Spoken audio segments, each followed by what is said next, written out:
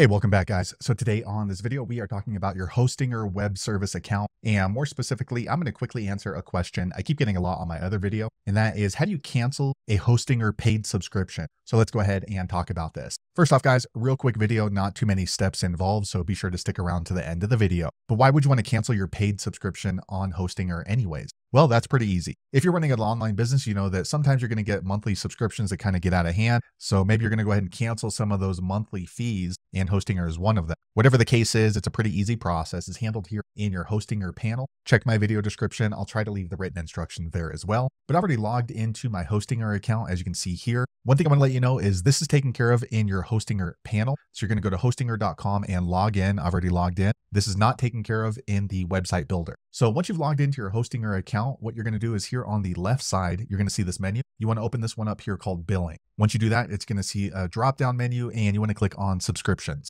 Okay, so once you do that, you'll see all of the billing subscriptions that you have in Hostinger. You can say, I just have this one. Now, the thing is, when you cancel with Hostinger, you don't get a refund, but it's going to stop it from billing in the future. So for example, I have the business web hosting and the price is $13.99 per month. So you can see right here, auto renewal on. We need to turn that off. So you need to click on this little arrow here to the right. Okay, once you click there, it's going to show more information about your paid subscription on Hostinger. Now, in order to cancel this paid subscription in Hostinger, you need to click on this button, disable auto renewal. Okay, once you do that, you're going to get this warning saying that when you disable auto renewal, it's going to cancel this service. It's going to tell you the date that it's going to cancel. So as of that date, here will be the actions that are taking after that. So read through that. And if you're okay with that, you want to click on disable auto renewal right here. Okay, a quick second later, the page refreshes back to my subscriptions. And now you can see that my paid subscription in Hostinger now has auto renewal off. So it's letting me know this is going to expire on October 23rd right here. So again, I don't get a refund for the time billed before then, but the service, I get to use the access up until this date. After that, the service would shut off and I will not be charged the monthly fee once again. So there you have it, guys. If you're wondering how to cancel a paid subscription in Hostinger, that's the easiest way I know how to do it. If you know an easier way,